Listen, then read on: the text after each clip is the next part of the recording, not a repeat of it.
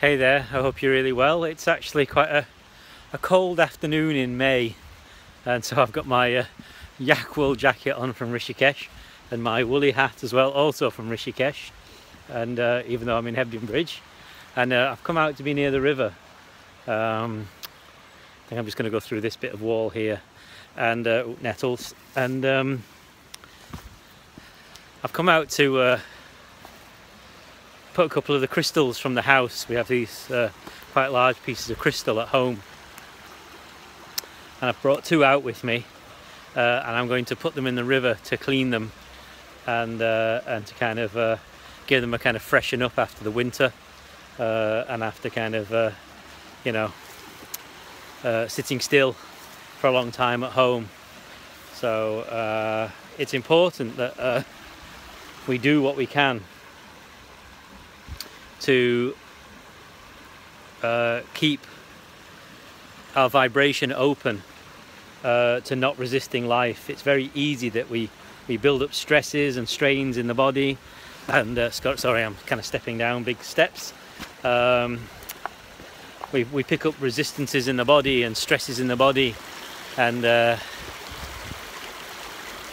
our environments, and simple things like coming out for a walk in nature, being next to water, being amongst the trees, being in the green.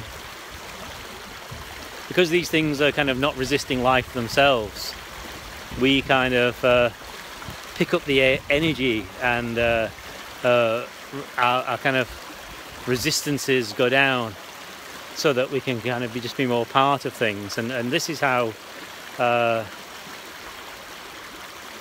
we can live a lot sort of simpler and better.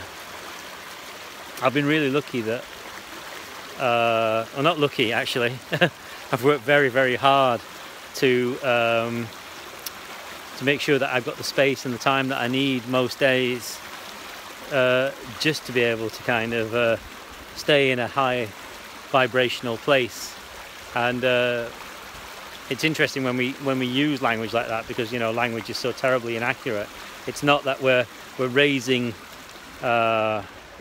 the vibration of our soul or anything, because that's already at kind of like the ultimate kind of universal kind of so high that it's not vibration anymore, it just isness, but our bodies vibrate at a certain energy level, and we get blockages in those energy streams, and it's just pure physics actually, which is why kind of crystals really work. I used to be very skeptical about crystals, but it makes absolute kind of sense from the level of just simple physics actually, that they kind of you bring things that vibrate in different ways into your environment, and it changes the environment.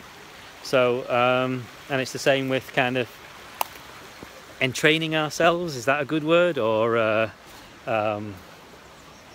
healing ourselves by being in nature, or by finding music that kind of brings us real joy rather than kind of activating the pain body.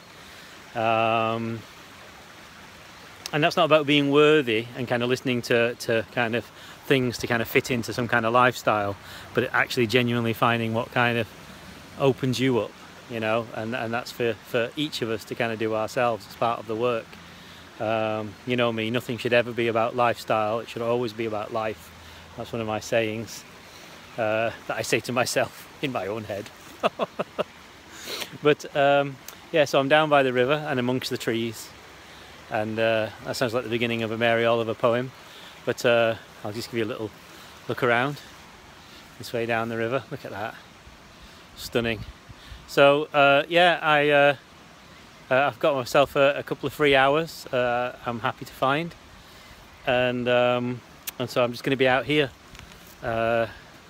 doing whatever I do. It's nothing really, just kind of pootling about in a kind of a nice open-hearted state. So let me wish you love, and hope you have a beautiful day, and speak to you very soon. See you later.